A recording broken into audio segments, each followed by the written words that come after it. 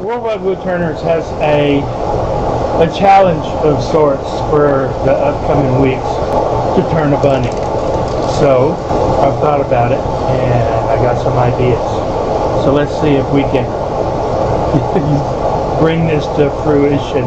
So check this out.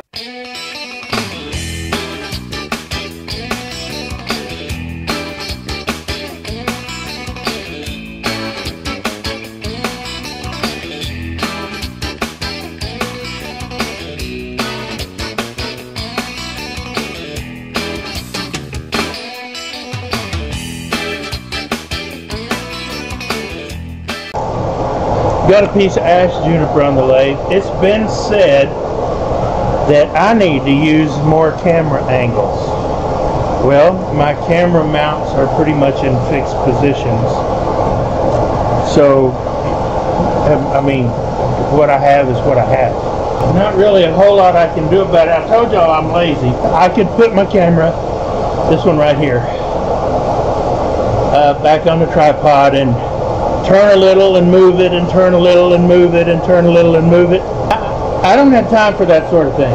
So what you see is what you're going to get. I will change from time to time depending on what I think looks best for y'all to be able to see. But for now, this is where we are. So this is going to be the body of the bunny.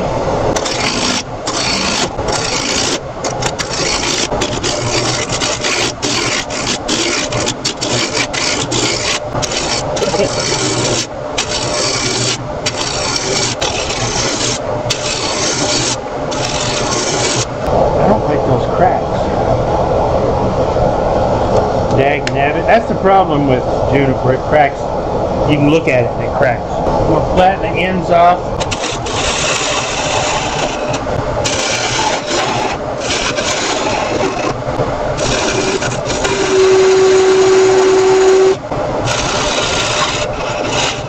Now it's time to do some math. Math and wood turning?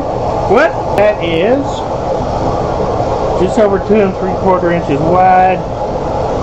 Let's call it 72 millimeters because that may be easier to deal with. 72 millimeters wide. If this is 2/3 the length, so I need to add another third, which is half of 72. Now, this doesn't have to be that precise. So I'm going to make a mark here to leave me some room to play with. And I'm going to make that 108. And my thickest part is 1/3. Which is 36. Now, yeah, I could do Fibonacci and all of that, but the rule of thirds typically works okay. This is basically going to be the length of my egg. Before I go any further, I'm going to put some brown CA in there. Starbond Premium Super Glue. Click the link below. No code to enter. Just click the link and you'll save 15% on your order. This thing right here is my with 15 woods. I have 15 woods. Anyway, I'll get this all filled up when I'm ready to continue. I will come back. Now, I'm not the originator of this technique per se. I'm going to take it a little further than he did, but I saw this demonstrated a few years ago by my friend Todd Raines. He demonstrated this on one of his lives. Speaking of Starbond, Starbond has a new product called their Speed Series. It's supposed to dry a whole lot quicker than their standard, so I'm giving it a try.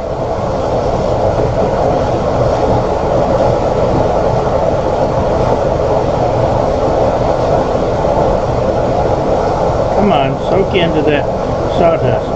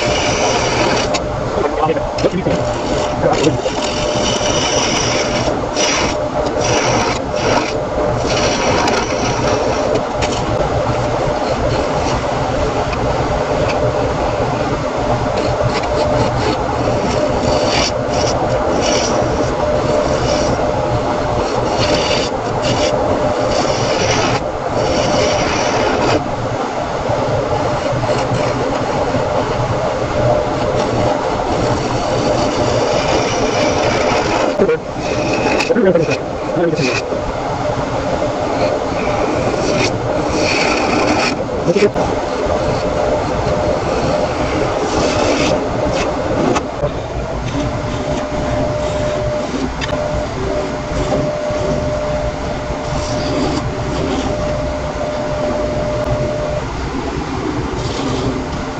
off camera, I made me a little cup center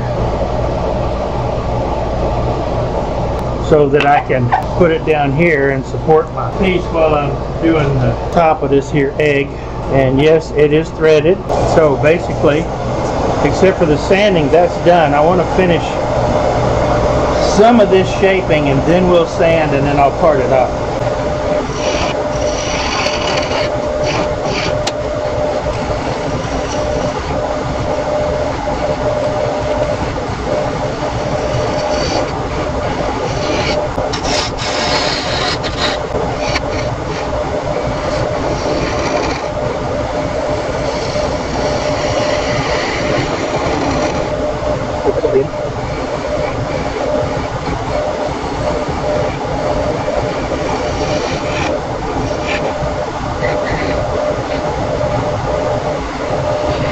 Okay, I think I'm happy with that, pretty much.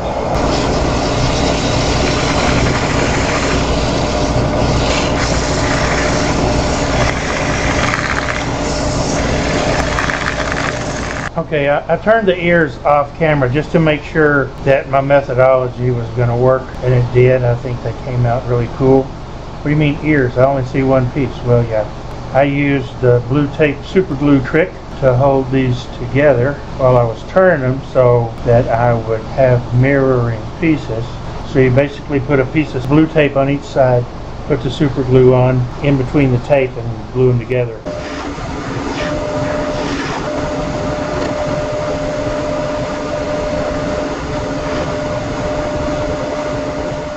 Well, it broke off. I can sand part of that up. We'll see.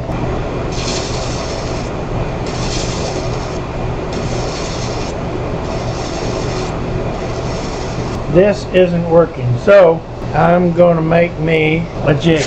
When I get that done, I'll come back. Like Eddie Castleman always says, if you can hold it, you can turn it. Well, I'm holding this. Well, how'd I do that? I basically made a collet chuck.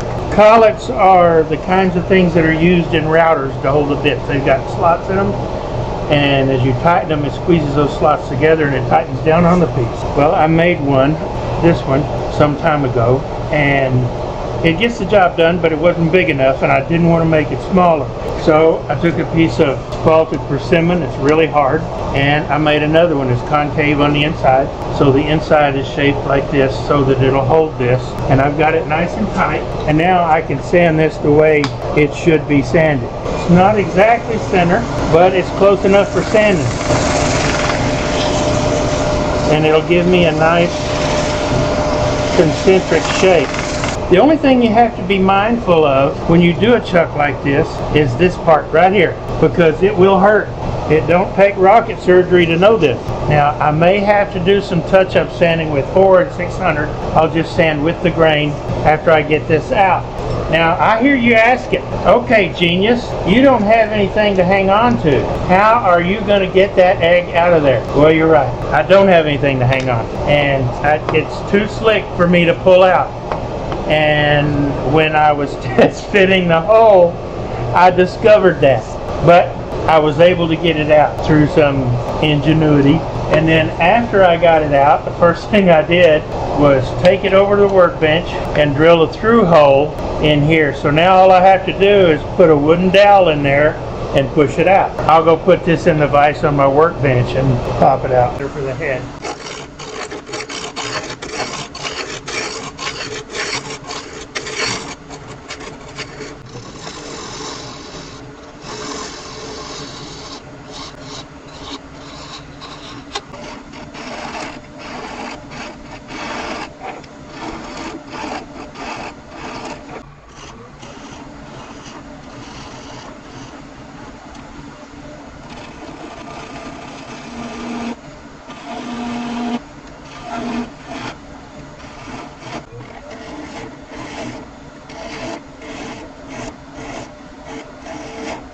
Okay, that's my thickest point.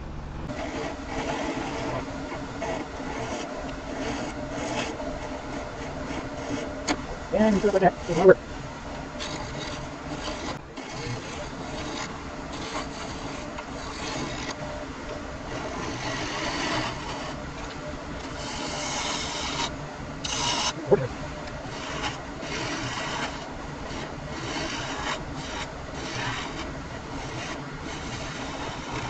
So Billy, why aren't you worried about that? Because I can make this the flat that sits on the body. Now I've got to be a little bit gentle.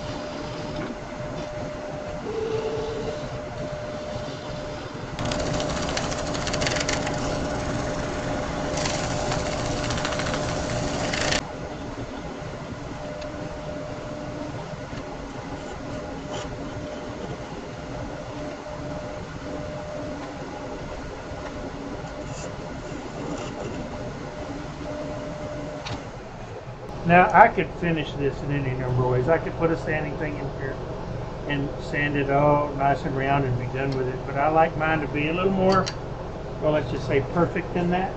I'm going to make a temporary chuck until the rest of my parts come in Saturday. So then I'll make a permanent one. But when I get this made up, I'll be back.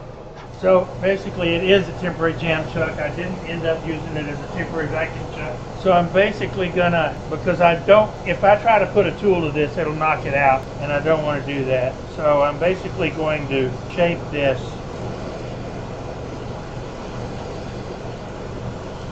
with an 80 grit. See, even using the sandpaper,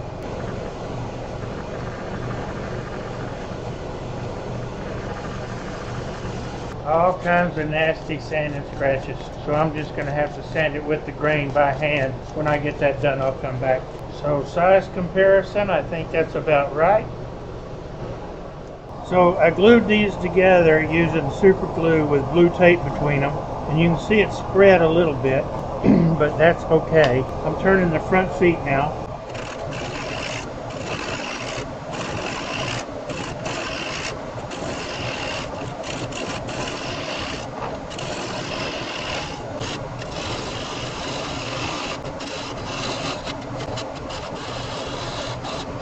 I want to take the back feet to the same.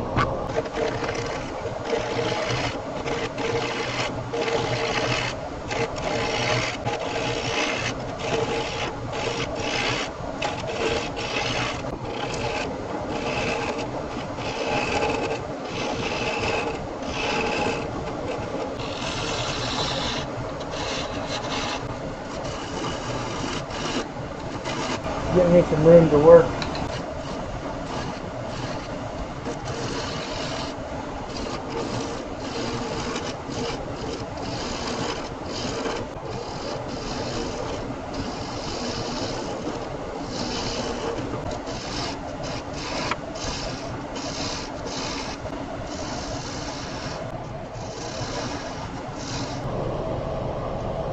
Perfect.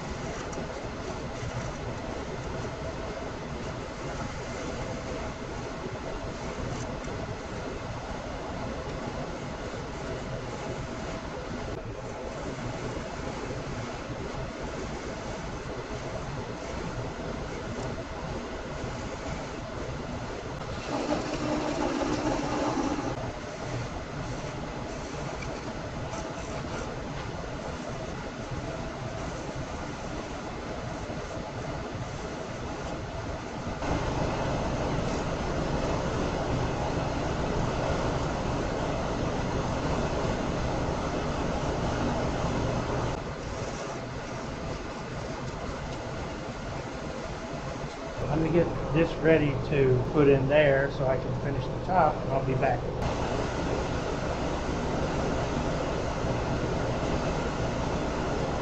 I protected this with tape. Now we'll do the back feet. Okay, I've got the back feet chucked up.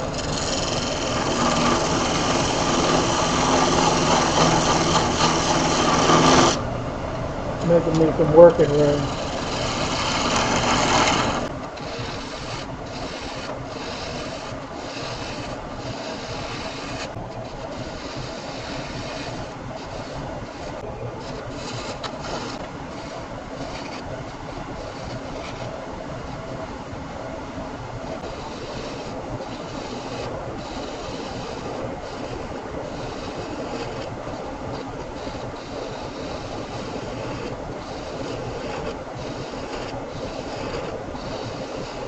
I'm going really slow and gentle because I had all that tear out a while ago. I don't want that again.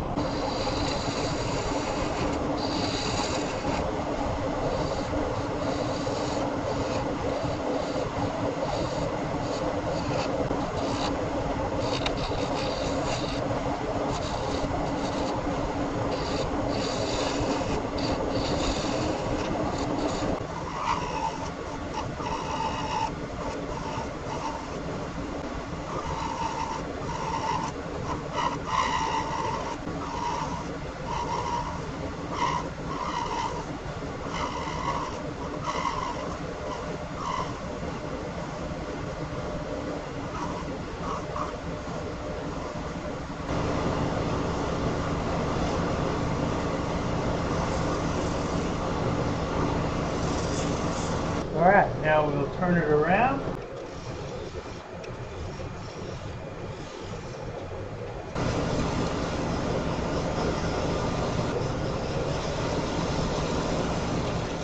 So all the pieces are cut for our little project, and what I want to do first, I need to sand a flat on the bottom of this a little bit, and I need to sand a curve on the bottom of this so it will sit here better. That's why I left this kind of ragged, because I knew I was going to sand some of that up so that it will sit like so. So let me get my sander set up and I'll do that real quick and I'll come back. Okay, got the flat sanded on there, sits just fine. Got the round sanded on here, it fits as well. This is going to sit basically like this between the legs. I'll have the head glued on here and the ears glued on here, and we'll have a bunny wabbit. I'm going to use Starbond Thick CA. It should do the trick. Get a good dollop on there. Hold that for a minute. Still a little wiggly. Those heads turned a little bit, but that's okay. I don't mind that at all, really. And I burn in the nose and I burn his toes. I painted his eyes. I'm using lacquer. It's not perfect, but it's cute. Every piece on him was somewhat egg-shaped. I think that's pretty cool. Little turned rabbit. I used my wood burner for the nose and for the toes on the feet. I painted the eyes with black acrylic pen, and he's got a little egg-shaped tail. So all the pieces of this, it's finished with several coats of gloss lacquer, and all the pieces were roughly egg-shaped to start with. So 6 egg-shaped pieces, and I've got a bunny. Now in retrospect, the head is probably, I should have rounded the nose just a bit more and made it just a little shorter, but there's no denying that this is a bunny. I lasered my name and date in the bottom. All in all, I'm very, very pleased with it. One of the things you can do on a wood lathe with a little imagination. Now, like I said at the beginning, the idea wasn't initially all mine. I mean, I saw a friend of mine, Todd Raines, do one. He just did the body, the head, and the ears and put a little flat on the bottom. He didn't do the feet and the tail, but I wanted to take it an extra step further, and I think it's cute. So thanks for watching. I really appreciate it. I don't know what I'm going to come up with next. Something fun, maybe. You never know about me.